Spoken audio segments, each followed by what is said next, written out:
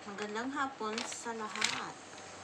Ngayong araw is Wednesday at saka January 6. Mayroon akong isi-share tungkol sa is quite informative ngayong araw yung video ko. Mga scientific facts na matatagpuan natin sa Biblia. Ano ang mga iyon? Let's go straight to the point. Number 1, information in the blood. Ano yung mga iyon? Ano yun ang ibig sabihin? Nasa Bible ba yan? Yes po, nasa Bible yun. Saan makikita yun? Siyempre, sa Job chapter 17 verse 11. Sa verse 11 nasasabi, for the life of the flesh is in the blood. Klaro, diba? Nasa Bible. Number 2, the earth free float in the space. Lumulutang ang ating earth sa space, hindi po siya flat. Saan makikita yon? Sa Job chapter 26 verse 7. So sa verse 7, babasahin natin. He hangs the earth on nothing. Sino yung he? Si God. Anong hinang niya? Yung earth. Saan niya nahang? Sa nothing, sa space. Diba? At ito lang yung planet na kung saan yung mga tao nakatira. Kung mayroon man ng ibang planet mayroon nakatira, baka iba yon, mga ibang klase yon. O baka malay mo yung sabi na alien, o mga ano. Hindi natin alam kasi wala akong alam dyan. So, kung empty yung iba, ang Earth naman is full of people and many things. Kasi ito talaga po ang ginawa ng Panginoon meant for humans and animals. Humans, animals, trees. Yun sa Genesis chapter 1. Diba, create niya ang earth, diba? Kung ano nilagay niya, nandoon din sa chapter 1. So, number 3, the circle of the earth, Isaiah chapter 40, verse 22. Ano ang earth? Anong sinabi? Circle, diba? So, circle is spherical. So, saan makikita yun? Sa Isaiah chapter 40, verse 22, and it says, it is He, sino yon? Si God, who sits above the circle of the earth. O, tingnan mo. It is God who sits above the circle of the earth. Hindi siya. Yun na. Totoo, yung earth is lumulutang at saka yung Panginoon nakasits above the earth. Makikita niya tayo kahit ang isip natin. Kasi God is omnipotent, sovereign God. Our thinking is not as high as His. So, talagang hindi tayo makaabot kung ano talaga siya. So, ang gusto lang ng Panginoon sa ating buhay is,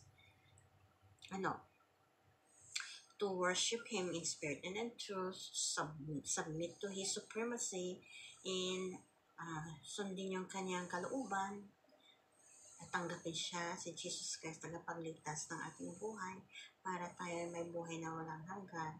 At kung mamatay tayo, He offers heaven for us as His children. Pero kung hindi children ng Panginoon, saan papunta yon? So, ibang klase na yon. Siyempre, dalawa lang ang pupunta ng tao. Nasa Bible, sinabi, heaven, pangit pala gamitin to heaven and earth. Sabayin ko na lang para cool. Heaven at saka earth. So, kung heaven yung tao, you are with God. Kung sa hell yung tao, saan yun? He's with Satan. Kampon kasi na Satanas eh. Yun na lang yun. Huwag na natin i-enhance yun kung ano pa yung taga doon. Kasi kaya nga si Satan, ang gusto niya mangyari is dadalhin yung mga tao sa impyerno. Pero anong ginawa ni Lord Jesus Christ? He came and saved us. Anong ginawa niya? He died on the cross of Calvary. Yun, tumagas yung kanyang dugo. Nandito rin scientific yung blood, diba? Kasi through His blood, there is a redemption of our sins. Niredeem tayo ni Lord Jesus ng ating mga kasalanan. Imbis na tayo magbabayad, siya nagbabayad in behalf on our sin. So, happy tayo, diba? Wala tayong gagawin kung di maniwala tayo kay Lord Jesus Christ, tanggapin natin siya tagapagligtas ng ating buhay, at susundin yung kanyang kalooban sa atin. At saka, kung ano yung mga kalooban niya, you go for it, and you're happy to receive it and to follow it. So, yun ang kasimple. At hindi lang doon naghinto na, mayroon pa. Isi-share mo ang kalooban niya sa iba. Isi-share mo yung gospel sa ibang tao na hindi pa naambutan ng kanyang gospel. Ano yung gospel na tinatawag? Ang gospel po, ito po yung meaning, is the death, burial, and resurrection of Jesus Christ. Yan po. Yung He died on the cross for our sins. After 3 days, He rose up from the grave. And after that, He went to heaven. At babalik siya ulit para kuhanin niya mga anak niya. Kung sino mga anak niya, yun po yung tinatawag na children of God. Ang kay Satanas, anong tawag? Iba nung pupunta ni Satanas, impyerno eh. Pag tayo, saan tayo? Pagkuhanin tayo ng Panginoon. Yung tumanggap kay Lord Jesus, tagapagligtas sa kanyang buhay. Saan pupunta? Siyempre sa langit. Kung saan si Jesus. John chapter 14. No? Medyo paraphrase ko lang, ha? He will come again, receive us to where He is, there we may be also. Kung saan siya nandoon tayo. Kasi anak tayo ng Panginoon, anak tayo ng Diyos. Ang nakarapat na lugar sa atin is heaven kasi yun po ang place of joy. No sighing, no mourning, no crying. Wala na doon. Tinanggal na yan ng Panginoon noon pa na noon. Kasi once ikaw ay ligtas, ang lahat po na mga masasama na mga ugali ay dapat itapon na natin. Kasi sinabi ng Panginoon sa 2 Corinthians 5:17, therefore, if any man be in Christ, he is a new creature. All things are passed away. Behold, all things are becoming new. So, kung wala ka pa kay Lord Jesus Christ, yung buhay mo ay iba. Talagang bahala na. Pag nasa Panginoon ka, ang buhay mo is straight to Him. So, you are aware of doing something wrong. Kasi, ang Holy Spirit nandyan sa iyo. Nire-remind ka, oops, bawal yan. Oops, hindi pwede yan. Yan. Kasi nasa Panginoon ka, nasa tatay ka na. Ang tatay mo ang Panginoon. So, dapat you are going to act na nakaka-bless sa ibang tao. O, diba? Yan na yun. Ano pa? Diba? The circle of the earth, diba? Nasa Bible yun. Isaiah 40:22. Bakit naman lumitaw ngayon ang conspiracy theory na the earth is flat? Is because of Christopher Columbus na nag-travel siya 2000, kailan ba siya nag-travel sa world? 2000 later. 2000 later, nung araw pa. 2000 years ago. 2000 years later, science believed Earth is flat by Christopher Columbus sailed all around the world. Ayan. Matagal na ginawa yun. At saka, parang kinumpirma na rin na ang Earth is flat. Pero, kabaliktaran sa sinabi sa Bible na ang Earth is spherical or circle and God sits above the earth. Ano pa yung facts na makikita sa Bible? Bible and Oceanography. Saan makikita yon? Psalms chapter 8 verse 2 sa NIV na Bible, Bible translation. The birds in the sky, the fish of the sea, all that swim the paths of the sea. Ayan, may dagat. Siyempre naman, noon pa sa chapter 1 ng Genesis, na-create ng Panginoon. Diba, siniparate niya yung heaven at saka earth at saka may dagat. Yan na yun. Hindi na natin suwayin kasi yun ang totoo. Ngayon nga nakikita natin, paglabas natin, may ocean, may ocean, may earth, tapos may heaven. Ano pa? Nadala ko pa talaga yung ano pa? The Bible and the quarantine. May quarantine ba sa Bible? Oo naman. Hindi nyo lang naintindihan kasi ang naintindihan nyo is ibang klase na. Sa Bible, may quarantine. Saan makikita yan? Leviticus chapter 13 verse 46, NIV na translation. As long as they have the disease, they remain unclean. They must live alone. They must live outside the camp. Ganito lang kasimple. I-separate yung may sakit at saka walang sakit. O, ayan. Ang mga clean, syempre, mag-remain sa camp. Yung mga may sakit, ilabas sila, i-quarantine sila. I-isolate sila. Yun ang kasimple. Huwag na natin pahirapan.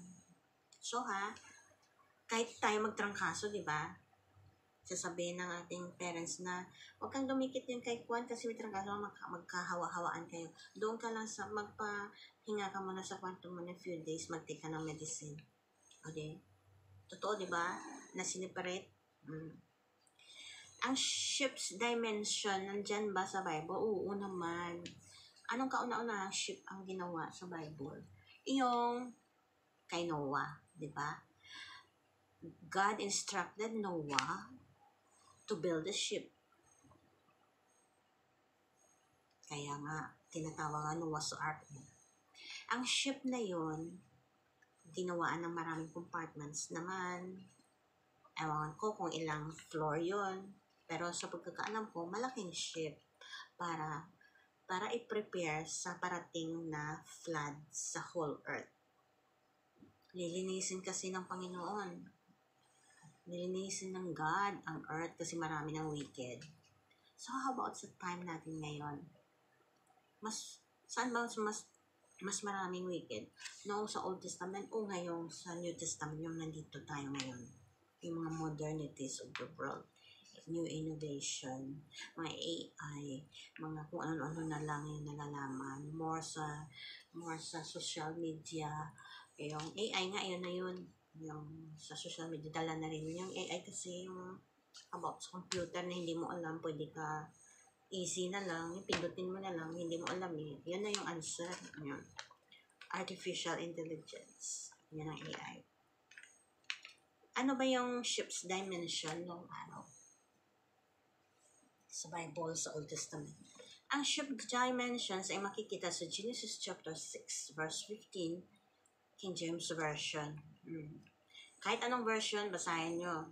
Pero ako nasanay ako sa King James Version at saka sa New King James Version. Pero more ako sa King James Version. Parang mabilis lang ako mag-memorize kung King James Version eh. So, ang ship na yon, yung Noah's Ark, ano yung dimensions noon? Yung measurement noon. Ito maganda ito, makinig kayo maigi. Ito, ang height is 30 cubits. Iyon po yung sa Old Testament na magbabasa ka ng measurement doon. Ang height niya, ang kataasan niya. Super height. 1.5 football fields long, higher than 4-story building. O yan, parang story building pala, 4 palapag pala yung kapag tumayo yung nagawa na, no? Yan kataas. Parang 4-story building. Taas na yun, marami nang ilalagay doon pag bumaha. Ano pa? Length. Ano kahaba yung barko? 300 cubits. Yung breadth. Yung breadth, 50 cubits. Height. Yung height, 30 cubits. Yan na nga kanina. Ano naman yun sa modern measurement natin ngayon? Ang length is equivalent to long, how long, parang ganon. So, ang length is, sa modern measurement is 450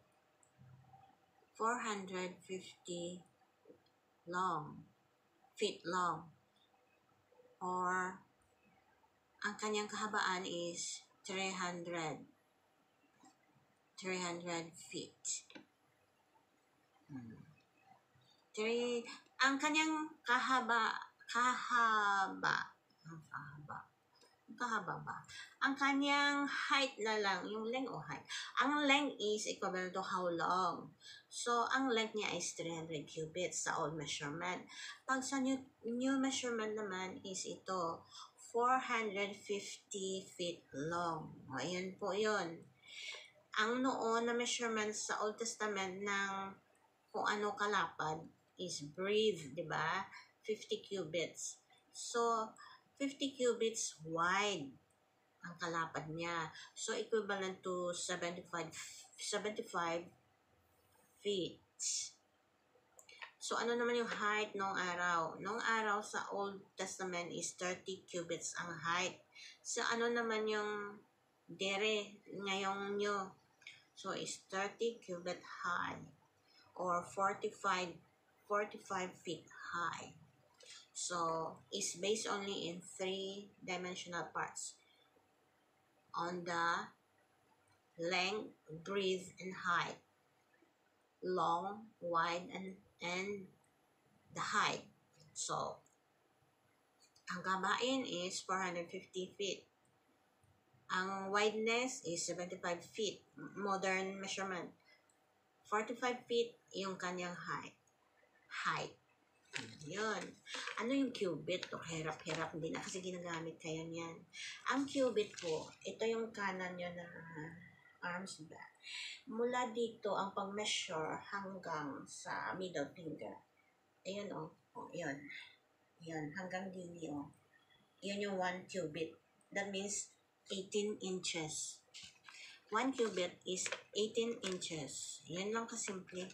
Huwag na natin pa sakitin yung ulo natin.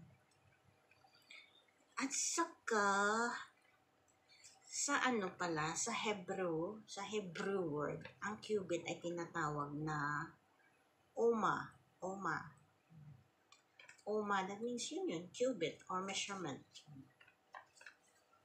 So, tapos na tayo dyan, ha? Punta tayo sa ibang bagay. Mag-learn tayo ng konting mga informative words. Sa French, pag sinabi na good morning sa English, sa French pala is bonjour. Bonjour. Ay, sa Singapore may tinapay na brand na bonjour. Bonjour meaning good morning or hello. Isa lang yun. Pero ang close doon is good morning. Ayan. Pag good afternoon sa French, anong tawag? Good afternoon is say it until noon or midnight. Good afternoon, good evening. Ayun. Ano pa bang masabi doon? Bonjour sa umaga. Yan. Good afternoon and good evening. Say it afternoon till midnight. Grabe ano? Grabe naman ang bonjour niyon. Hello in the morning, hello in the afternoon, hello in the evening and night. Yan. So, isa pa ha. Tanda lang natin na ang bonjour sa French is good morning or hello. Yung sa Malta, sa European country, sa Mediterranean Sea, below Italy, yan, nandyan yung Malta. Ang kasunod is Greece, ang kasunod Cyprus. Yun sila is in the Mediterranean Sea. So, sa Malta, close sila sa French na word. At close din sila sa Arabic word. So, sa Maltese, yung good morning po is bonjour. Wala ng R, bonjour. Pag hello naman, bonjour rin. Pag sa Ilonggo, bongo. That means, knock you. Knock you on the door. I'll knock you then, I'll knock your head on the door. Bunggo eh. Parang binunggo mo yung ulo mo sa gilid ng pader. Bonsoir. Yung bonsoir, yun din po sa Maltese is good evening. Yung sa my French, good morning, di ba? Bonjour. O meaning na isa is hello. Pag good afternoon and good evening, you say it until midnight na is bonsoir. Bonsoir is good evening. Kung may morning, syempre may good evening. Pag morning, may evening. From noon till midnight, Bonsoir ang tawag doon sa French. Pag sa Maltese naman, ang bonsoir talagang good evening. Pag good night, anong tawag sa Malta? Sa Maltese people? Illegitimate. Hirap yata. Parang sound Arabic kasi nga naman, nabasa ko yung kanilang history. Yung, they are close to Arabic. They are very close to Arabic language. At, dito pa sa isa pa. Death of the 12 disciples. Punta tayo Informative lahat to. Judas Iscariot. Paano siya namatay? Judas Iscariot committed suicide. Bakit naman? Diba, bininta niya si Jesus for 30 pieces of silver at binili niya ng lupa at doon rin siya nagbigti. Diba? Nagbigti siya. Siyempre, anong tawag sa English? Kung nagbigti, siyempre nag-commit suicide, diba? Hindi siya pinatay ng iba. Siya mismo ang nagbigti. So, he committed suicide. Ang meaning ng pagkamatay niya is suicide. Suicide. Suicide. Number 2, si James, son of Zebedee. Ano yung dahilan ng pagkamatay niya? James, son of Zebedee, was beheaded. That's the cause of his death. Number 3, Peter, son of Jonas, or Simon Peter. Simon Peter ang tawag sa kanya. Paano siya namatay? How he died? He died crucified upside down under the leadership of Emperor Nero. Si Nero kasi is very, very evil one. Yan. Tandaan niyo yan. Matapang evil pa. Parang emperador na brande. Matapang. Pag inumin, tumba ka. Namatay siya dahil si Simon Peter, pinatay siya. Paano siya pinatay ulit? Crucified upside down. Yung paa niya sa taas, ang ulo niya sa baba. Parang ganun. Yung taas, yung paa niya, dito yung ulo niya sa baba. Kabaliktaran sa kay Jesus. Si Jesus, ulo niya sa taas. Tapos paa niya sa baba. Si Andrew, brother of Peter. Si Andrew, brother ni Simon Peter, diba? Crucified on the cross in an X shape. But he preached till the end of his breath. Hanggang nalagutan ng ginawa, sige pa siyang preach. Kahit letter X yung kanyang pagpapako. Ano ba yung letter X ng pako? Siyempre lahat ay nakasikang, naka-open lahat, di ba? Letter X. Basta ang shape is X. Number 5, si Thomas naman, si Doubting Thomas, di ba? Alam niyo na si Thomas. Kung ikaw nga si Lord, ipakita sa akin yung pinakuan mo sa kamay at sa paa. Anong sagot ng Panginoon? Hanggang ba ngayon, doubt ka pa rin na ako si Jesus? Pinakita naman sa kanya, siyempre. Nakita niya nga at naniwala siya si Jesus. So, paano namatay si Thomas? Sinaksak ng sibat. Anong sibat? I think araw, di ba? Sinaksak siya hanggang namatay. Si Philip naman, paano siya namatay? Si Philip, pinako sa cross, pabaliktad, stone till he died. Binato pa hanggang siya mamatay. Si Matthew,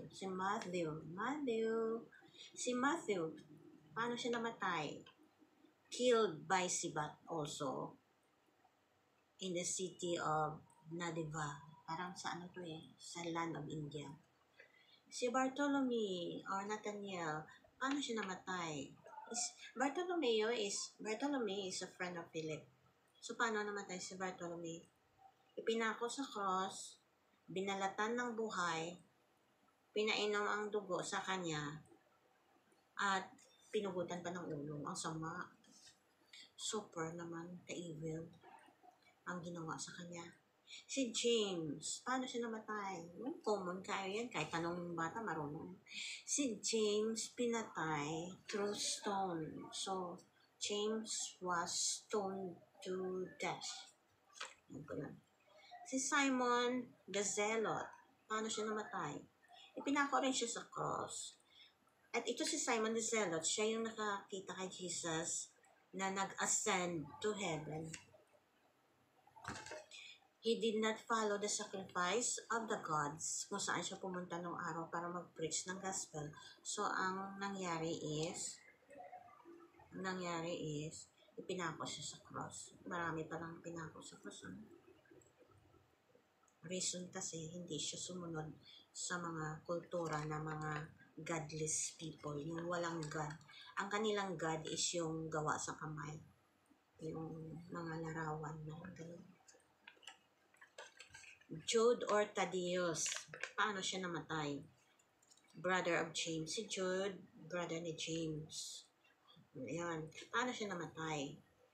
He died through palakol. Palakol, axe. Si Bat, pinako sa cross. Ayan. Palakol, pinako ko siya sa cross. Si Matthias, paano siya namatay? Si Matthias, remember, di ba nag-suicide si Judas Iscariot, diba?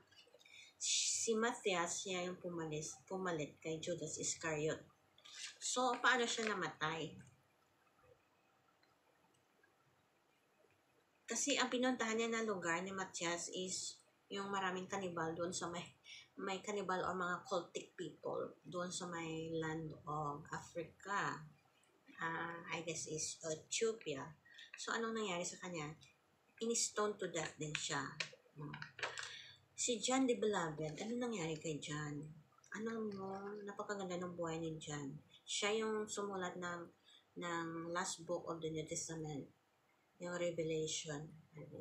Sa Revelation, dyan mo makikita lahat na mangyayari sa ating mundo in the future. Naumpisahan na nga, pero palala ng palala. So, John the Beloved, paano siya namatay ha? He was standing in the pot of boiling oil. He was standing in the pot. Siyempre, ang pot ni malaki, kawa na yun, nakasya doon yung tao makapasok. Kumukulo yung mantika, doon siya daw nakatayo. Pero anong nangyari? He is still in the good form. Walang may nangyayari sa kanya because God saved him. God protects John the Beloved. So, anong nangyari? Nung nalaman ng very bad na leader, anong nangyari kay John? Anong ginawa sa kanya? In-exile siya sa island of Patmos. Doon siya dinala.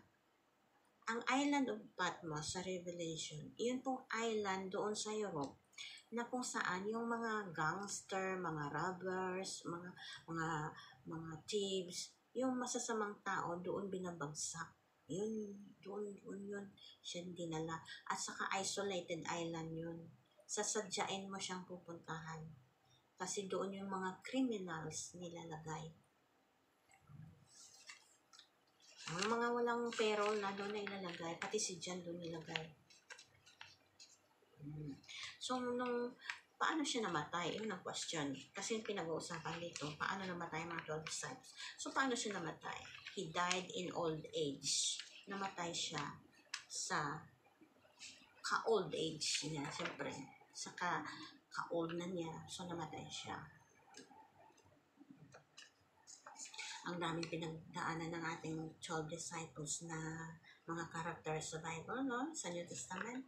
Pero tayo, hayahay pa tayo sa pulis. So, we must love God with all our heart, mind, and soul. Kasi, hindi natin ma-replacean ang kanyang ginawa. Si Lord Jesus yung ginawa din para sa atin. Because Jesus loves all the people in the world. Kung sino ang gustong tumanggap sa kanya na tagapagligtas ng kanyang buhay, siya po ay willing na magbigay ng buhay na walang hanggan. Everlasting life. John 1:12.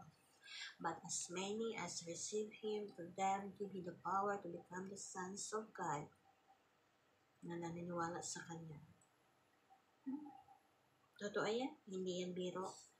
Ang ginawa ni Lord Jesus Christ sa cross ay hindi magagawa ng kung sino man. Siya lang, kasi Jesus Christ is sinless. walang kasalanan. And his life is so pure and righteous in the sight of God. Di ba? Ang ganda. 30 minutes pa. Ang tagal ng isang oras.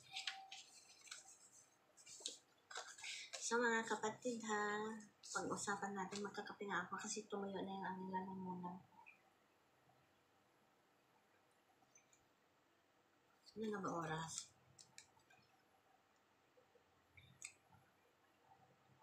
Kung magsalita kasi ng isang oras, naku, nakakatuyo ng lalamunan, ano. Ngayon,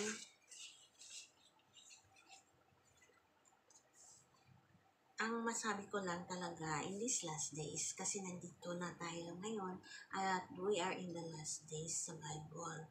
So, kung sa last days, maraming magaganap na hindi na maganda sa ating paningin.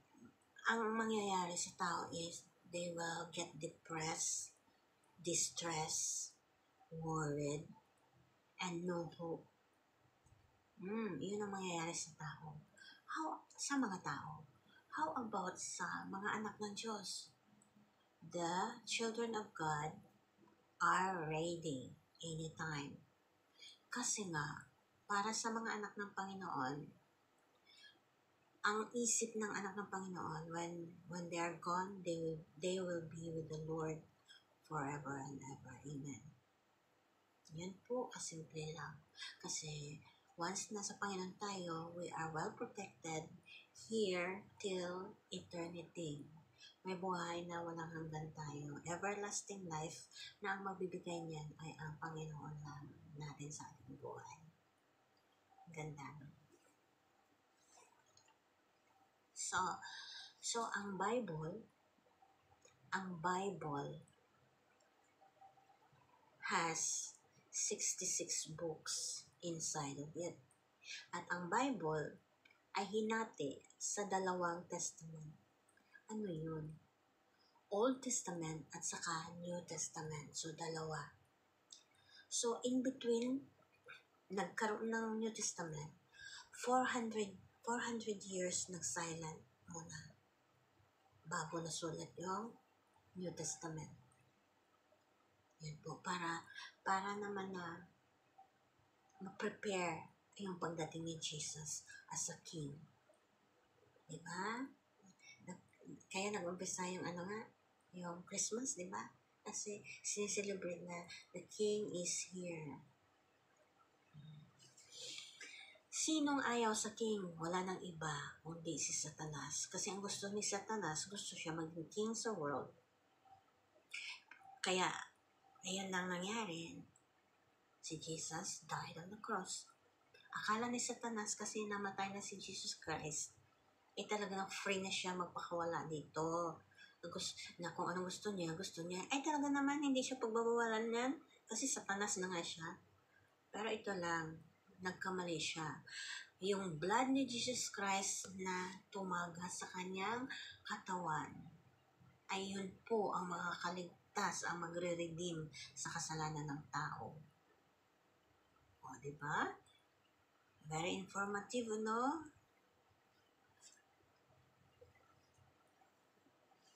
So, hindi natin basta-basta na ibaliwala ang tungkol sa history ng ating Biblia. Kasi ang Biblia po, bakit may Biblia? Para ito po ay mag-instruct, magturo ng tama, at wala itong mali. Kasi ito po yung salita ng Diyos na isinulat ng 40 men na in-inspired ng Holy Spirit. So, walang mali, lahat ay tama. Baka sabihin naman ng iba, sinulat ng tao. Yes, ang sumulat tao, pero they are guided by the Holy Spirit nung sinulat nila yun. Ang lahat bang nangyayari sa Old Testament na tinutukoy na the King is coming, naganap na ba? Oo, naganap na nung araw, pa 2,000 years ago. Si Jesus ay dumating. Itong ngayon, ang aantayin na lang ng mga anak ng Panginoon, yung yung kanyang pagbalik na pangalawa, second coming of Jesus Christ. Dahil kukuhanin niya yung mga anak niya at dadalhin niya kung saan siya nandoon yun, ang mga anak niya. Kawawa ang hindi anak ng Diyos kasi maghirap sila ng gusto sa mundo. Ang buhay natin sa mundo ay temporary lamang. Lahat na bagay dito temporary, kahit ano pa kaganda. Nagra-rust yun, nawawala yun, masisira yun.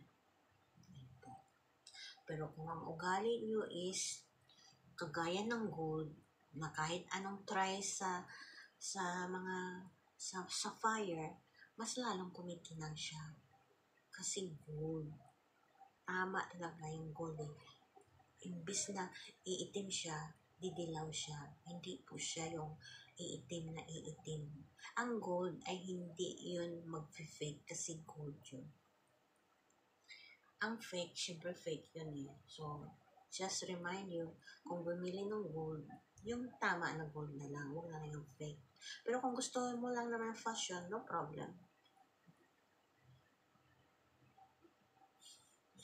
Diba? Ang dami niya nang nalalaman na.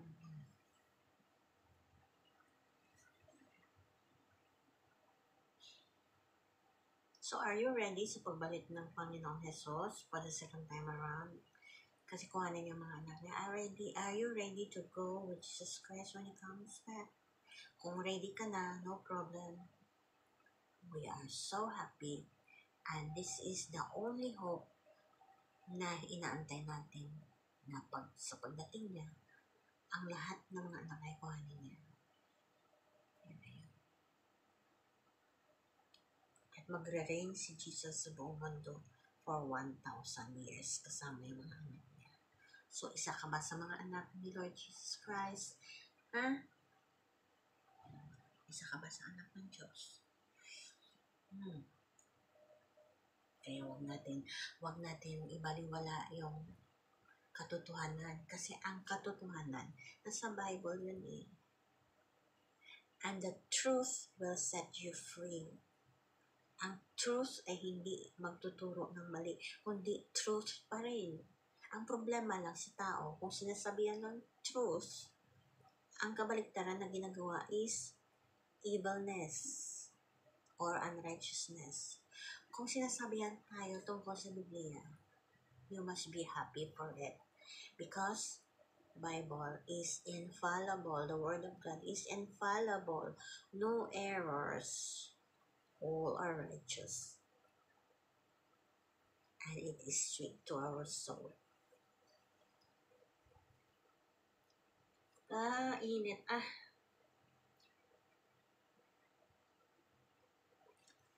Tofu, you want mamam? Ha? You want mamam? Bigyan na kita ng mamam.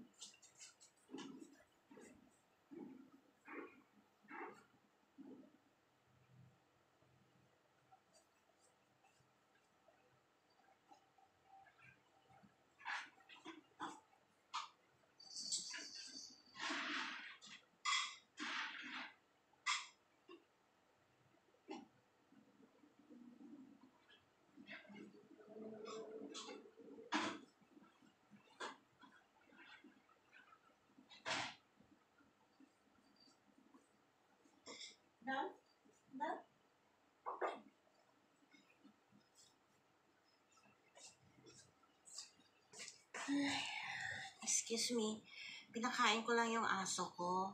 Kasi tingin ng tingin sa akin, nakakaawa naman. Actually, 4 o'clock yung kain niya. So, early pa siya pinakain ko kasi syempre, nag-vivid ako eh. Ayokong disturbuhin niya ako.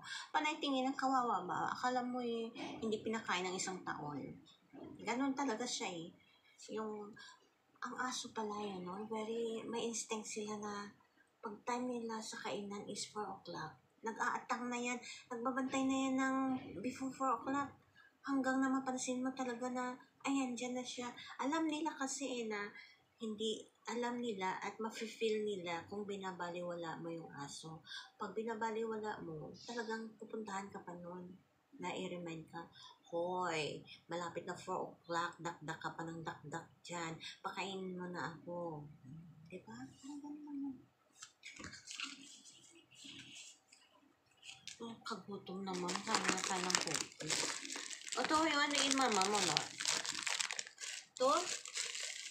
You want to eat bread? You want to eat bread? You want to eat bread? Bread, so nice. Nakakagutom kaya kain na. Isang oras magsalita ko. Ano ba, syempre totoo naman akong tao gutom ako talaga, so I will eat. Nakailang baso na ba ako ng kape mula kanina? Dami na.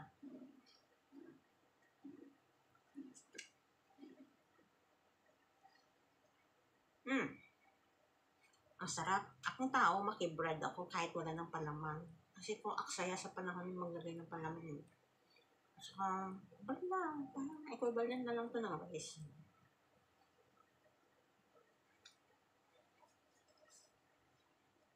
Dami ng stocks ng biscuits ko dito. Hindi ko naman maubos-ubos. Yung ibang mga iba dito, wala nang makain. Pero, salamat na lang ako meron ako maraming biscuit. Hindi ko naman maubos-ubos. Ang banda na standby lang yan kasi makain ko rin yun.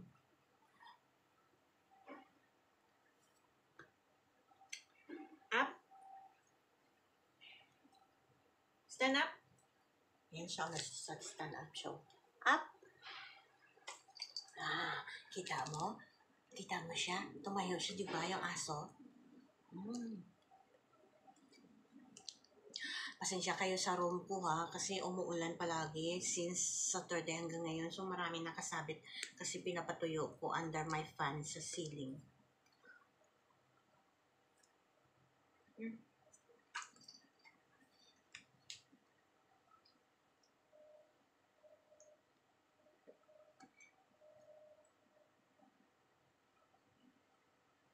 Mayroong nagsabi sa akin, tinanong ako ba?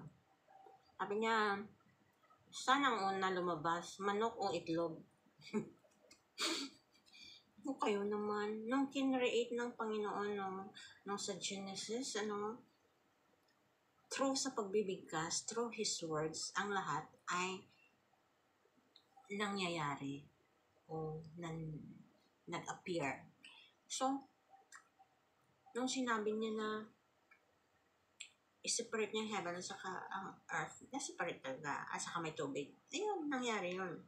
Kung sinabi niya na fowls of the air, animals, nangyari yun. Ang fowls, siyempre lumilipad. So, yung manok? Siyempre lumilipad, may pakpak, diba?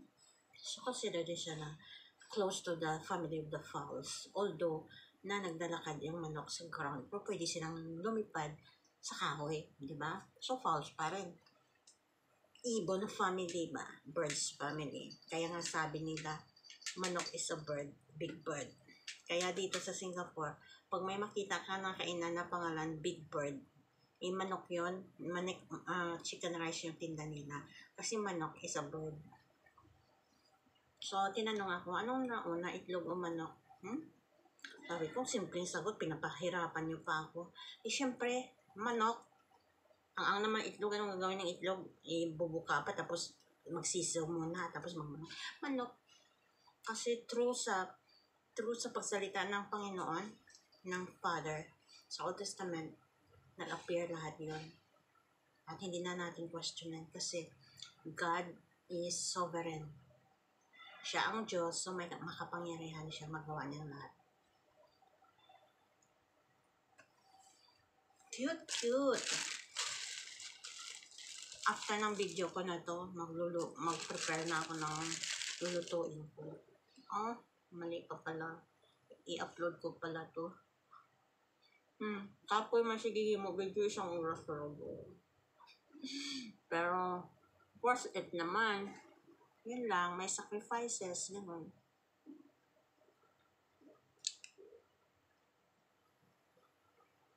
You want some more? Ganon ang British walang R. They don't pronounce the R. So, ang American nagpo-pronounce ng R. So, you want some more? Kasi i-pronounce talaga yung R.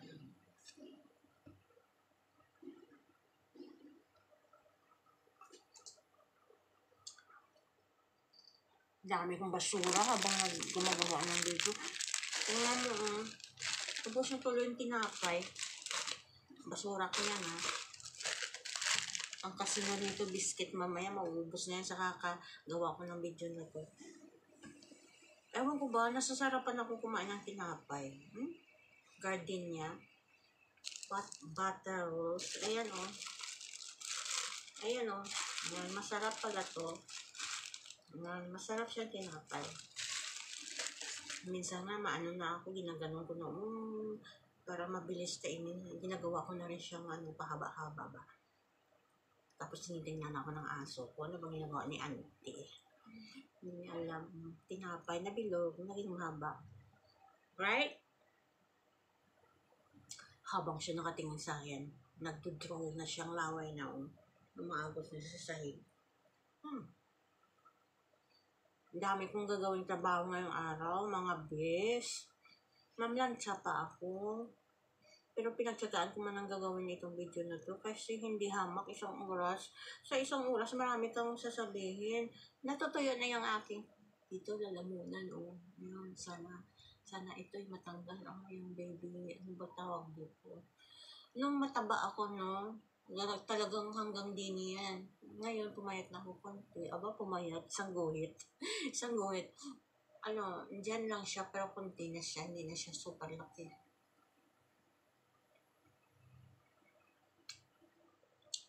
Bonsoir. Good evening. From noon till midnight. Yan sa French. Pag bonjour is good morning.